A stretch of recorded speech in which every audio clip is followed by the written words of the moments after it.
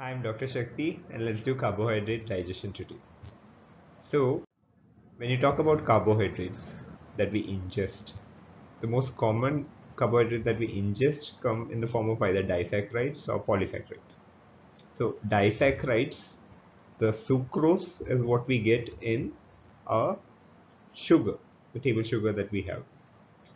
Lactose is an important part in your milk that you ingest. Apart from that, polysaccharides, so especially the non-animal part, which is like starch.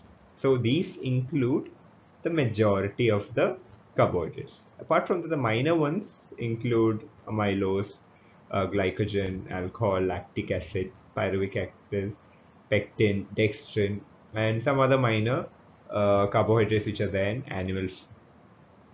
Okay, so in the meat. Now, apart from this, there is also cellulose. Please remember that. Now, cellulose is something that we humans cannot digest. Okay, so keep this in mind. I've seen options and questions come like this. So the most important ones are disaccharide and polysaccharide. Okay. Now, you can take a look at this. This is a structure of an amylopectin, and you can take a look at this. This is amylose. So what you see here is over here you can see alpha 1,4 bonds, and over here you can see alpha 1,6 bond. So this is straight. Okay, so glucose is there and that is straight.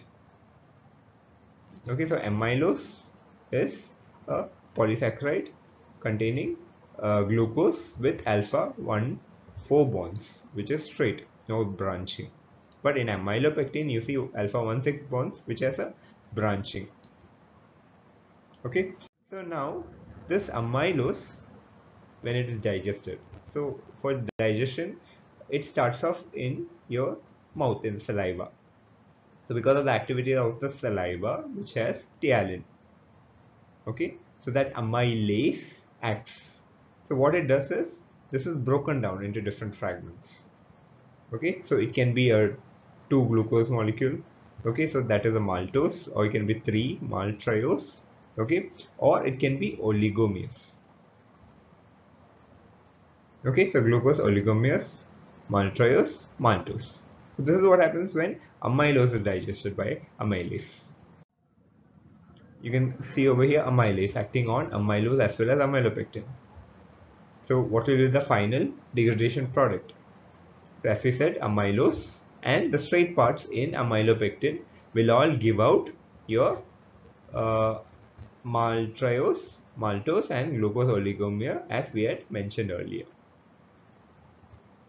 Now, apart from that, because of the 1,6 linkage bonds over here, this part will come out extra as alpha limit dextrins. So this will be like 3 to 9 glucose molecule containing substances.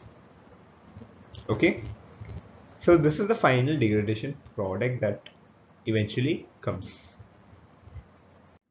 So when starches are ingested, okay, ptyalin acts, which is in the saliva, and then later in the pancreas, pancreatic amyloid.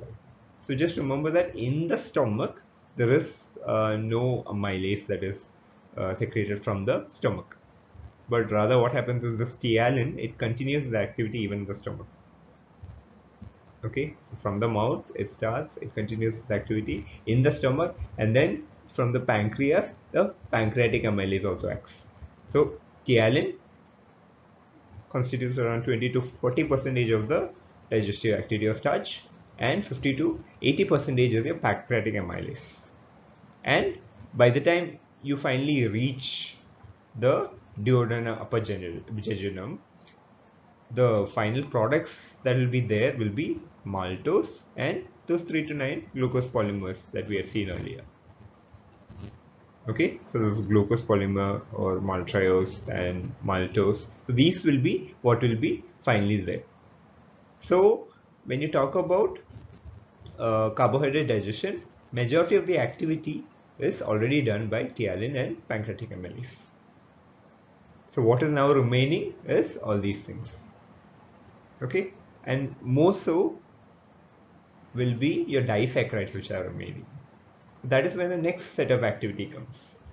Okay, so also just remember that for the activation of these amylase, you need chloride.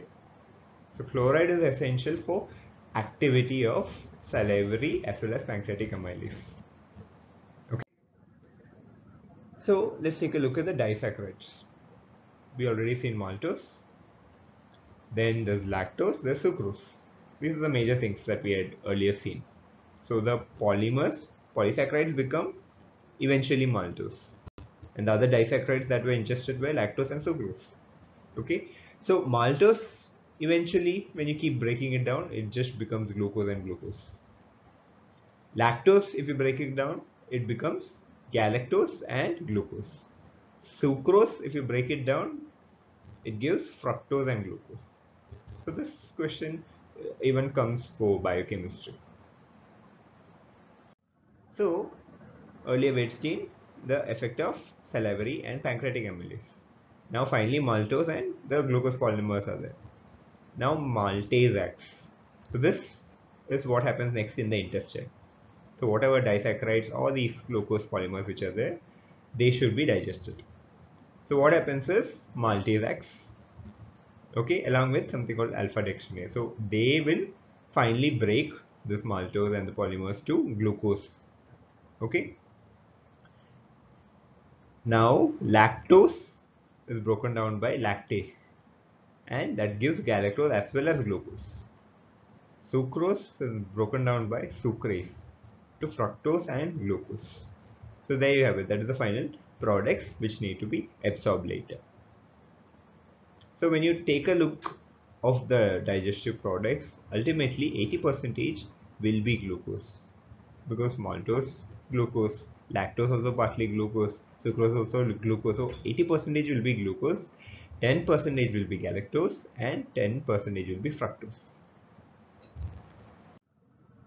Okay, so let's just take a look at the same things that we had discussed earlier diagrammatically. We have your maltose, maltose, and the glucose polymers that we had seen earlier. So now this will be acted upon further by your amylase. Okay, so glucoamylase is just generally a more general term.